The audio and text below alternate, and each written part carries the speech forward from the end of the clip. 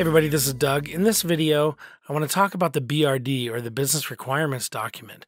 This is a document where we actually log what it is that we want to know about our site. Why do we have analytics? What are we tracking on our site? Okay, so you're going to want to write down the things that you want to know about your site, and again, the reason why you're using Adobe Analytics. Now, this is a document here that is just a sample document. You can use any document that you want to record this stuff, but I highly recommend that you do write it down. You record it, you think about it, you talk to people. You're going to want to talk to the people in your organization who need to know stuff about your site and get the business requirements. So this might be a longer process as you talk to different people in your company and get the requirements that they might have to know how things are working on your site. And so you're going to want to write this down. Now, again, this is just a sample document, and it's actually kind of a mix between a business requirements document and what we will call an SDR, a solution design reference, on these other tabs down here. So we'll kind of start with this business requirements document. And again, you can use something like this, or you can use just a Word doc or whatever you want to use to write down the business requirements for your site. And I'll put a link to this sample on the page, but it doesn't matter whatever you use. It should just be good for you and your company to write down these business objectives. Okay. Now, the next thing to know is, how do you know what you want to track? Well, we've had this conversation with people before, which is they say, what should we track? And we're like, well, what do you want to track? And they say, well, how about everything? And so if you would like some recommendations, you can definitely talk to Client Care, or you can talk to Adobe Consulting, or you can go on our great community and ask what people are tracking, those kinds of things. But I'm guessing that you at least already have a good idea of the kinds of things that you want to track on your site. And let me kind of show you how I walk through this with customers as we write these down. I'm going to jump over to a couple of sample sites. And here's one, just a fake site called Geometrics Clothiers. And so if this were your site, some of the things you might want to track are things like, which pages. That's pretty common to every site, of course. Which pages people are looking at.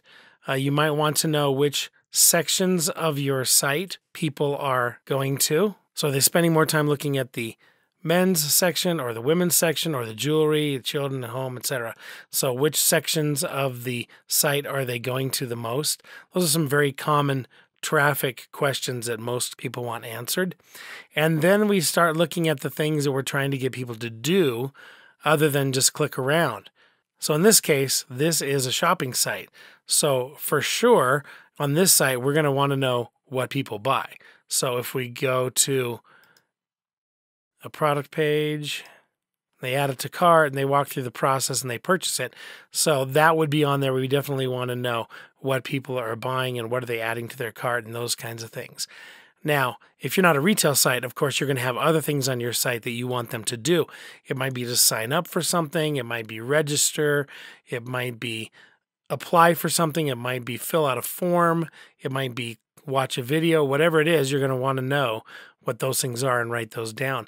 On this site, for example, there's some other things like apply for a credit card, or book some travel, or sign up for a newsletter, etc. So there are a couple other things on this site that we'll write down momentarily. But again, it's up to what you have on your site. So walk around your site and say, oh yeah, I'd really like to know if people are going to this area or that area. Are they doing this thing? Are they doing that thing, etc. Here's another example. This is a travel site. So I want to know what sections they're going to, what pages they're going to. I want to know if they log in. I want to know if they register. I want to know if they share. I want to know what they're looking for. So I'm probably going to put, the from cities. I'm going to put the to cities. I mean, I might put the dates, but I don't know. Do we need to know that? Maybe, because maybe we want to know that people are booking more in the, in the summer, when they're actually looking for flights, etc. So those are great things. There's a lot on this. Of course, you want to know if people are looking at different offers, and are they clicking on them, and are they booking them and those kinds of things. So you might have a very complicated site or you might have a simple site, but just go through and write those things down, talk to people in your organization, and then write those down in the BRD. Let's go back. Okay. So for example, I might just write something like track pages. I'm going to track page sections. And we often call those site sections in analytics. I might even want to track internal search. So what are they looking for when they come to my site? I have a little search bar there. And then for shopping cart stuff, I'm going to track product views, cart ads. I mean, I can put these on different lines, of course. In fact, maybe I will. So I'm just going to say, for now, I'm going to track product views, track cart ads. I should capitalize if I'm going to capitalize some of them. Track purchases. And then we also said we're going to track credit card applications. So when they apply for a credit card. And again, of course, this could go on, but that's good for now in this example. And then you can fill out anything you want around them. For this example, you could say, oh, this is content category, and that's the same as well. And you could say this is search, and this is shopping cart. And you can go down through this and do that. And so this is credit card. So anyway, it depends on how much information you want in here. The main thing really is that you start off by getting those requirements down. Now, in a next step, we're actually going to map that to the variables that we have available to us.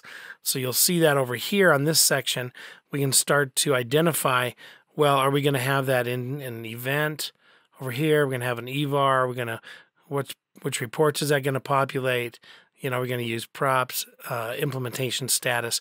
You can have any of that in here. But again, I think the main thing to start off with is just at least getting the business requirements down. And then the next step will be mapping it over to the individual variables. So anyway, that's a quick look at the BRD. Definitely take the time to write down your business requirements, and then we'll worry about how we're going to grab them and how we're going to put them into variables. Good luck.